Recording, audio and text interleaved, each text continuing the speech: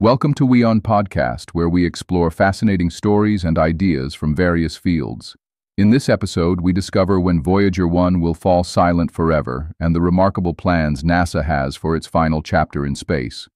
Voyager 1 has been answering questions from the edge of interstellar space for 47 years, but its operational life is finite.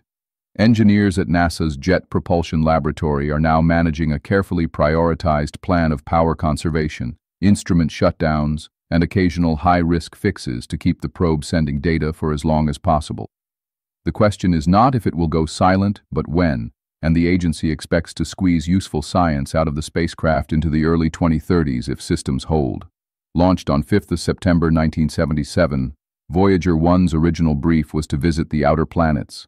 It returned the first close images and detailed data of Jupiter and Saturn, revealed new moons and ring structure, and then headed outward to become the most distant human-made object. Those early discoveries established Voyager as one of the most successful exploratory missions in history. In August 2012, the cosmic traveler crossed the heliopause, the boundary where the sun's solar wind gives way to the interstellar medium, the first time any craft had sampled that interface directly. The transition was identified by sudden changes recorded by the spacecraft's plasma wave instrument, confirming that Voyager was measuring the space between the stars. As of mid-2025, NASA's probe is roughly 166 to 167 astronomical units from Earth, more than 24 billion kilometers, and receding at several kilometers per second. At that distance, a one-way radio transmission takes about 23 hours, so every data packet and command is subject to nearly 2 days of round-trip delay. Real-time control is impossible.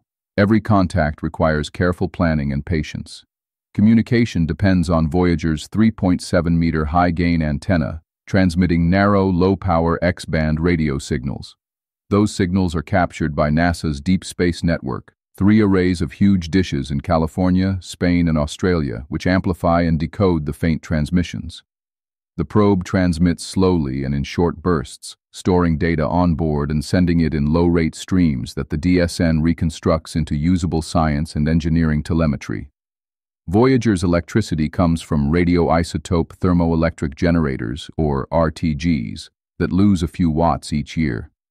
To preserve power, mission teams have repeatedly switched off heaters and non-essential instruments. In late 2024 and early 2025, NASA powered down additional science experiments. Engineers have also performed daring workarounds, most recently reviving long-dormant thrusters, to ensure Voyager can keep its antenna pointed and maintain communication. These measures extend life but cannot stop the inevitable decay. NASA's stated approach is pragmatic. Retire instruments in stages to conserve power so that at least one meaningful instrument remains functional into the 2030s. No firm switch-off date exists.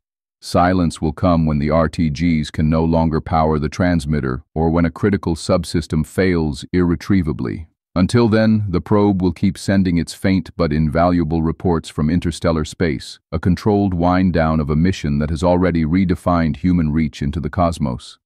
Thanks for tuning into this incredible story.